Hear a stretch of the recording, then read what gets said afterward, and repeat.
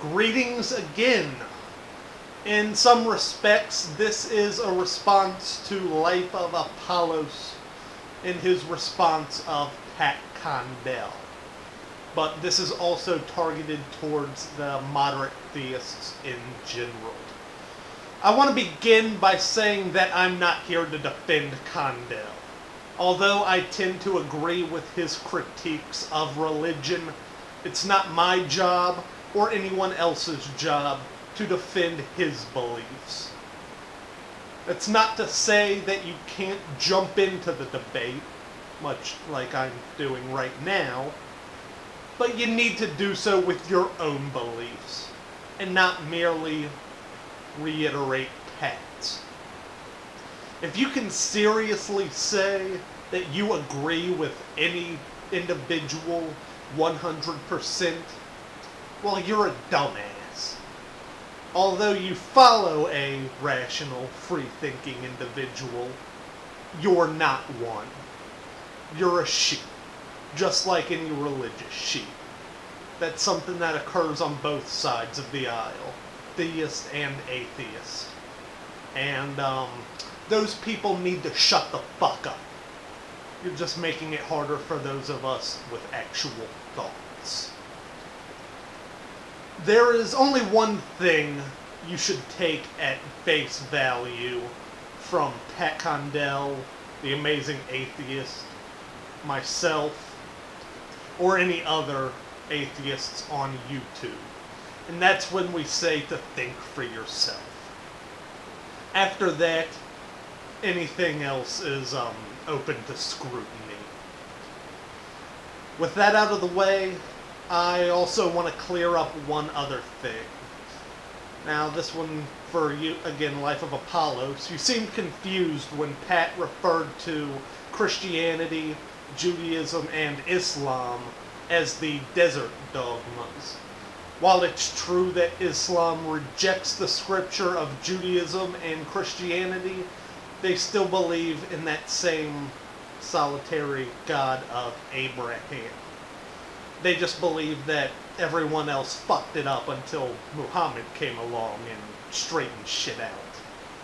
But they are all three of the same lineage. The other thing you talk about is when atheists point out the barbarism of the Bible. The stoning to death of people who work on Sunday, the endorsement of slavery, the selling of one's daughter into slavery or prostitution, and so on. You say you don't understand why we always bring that up, when it's something that the mainstream tends to reject. Now, when I say we, obviously I don't speak for all atheists, but it's in the sense that this is what I mean, and what I at least understand them to mean. But we're not telling you to do that shit, or that you need to do that shit. Far from it. Please, don't do that shit. What we're saying is that you seem to be under the impression that you're the real members of whichever religion you subscribe to, and that the fundamentalists are perverting scripture to fit their ideology. That's not quite accurate, though. They're not perverting anything. They're reading the shit literally for what it is.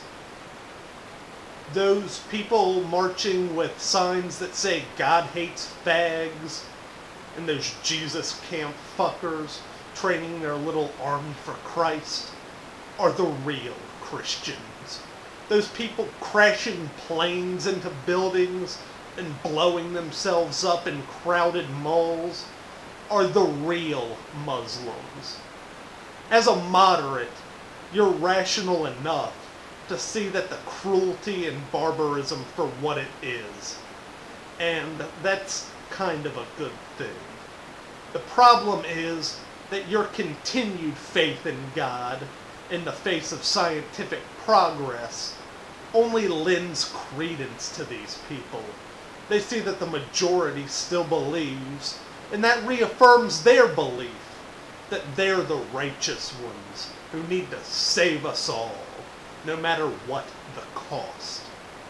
Y'all nitpick the little bits of good that's in these texts, and then claim them as the sole domain of faith.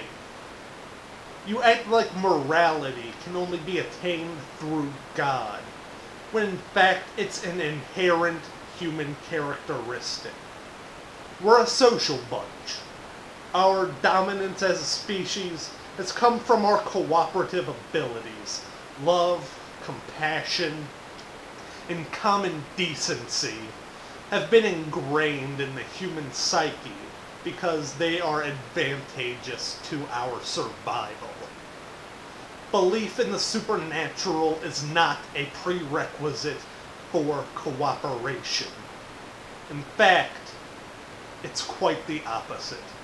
Personal faith, the belief that you're the good people and everyone who doesn't believe is going to burn in hell, has been the rationalization for the most horrendous atrocities in human history. September 11th, the Spanish Inquisition, and the Holocaust were all faith-based initiatives. Of course, we atheists are the immoral people, because instead of not killing each other out of fear of eternal punishment, we do it out of common fuck decency. But, that's why we're so interested in your faith. Peace.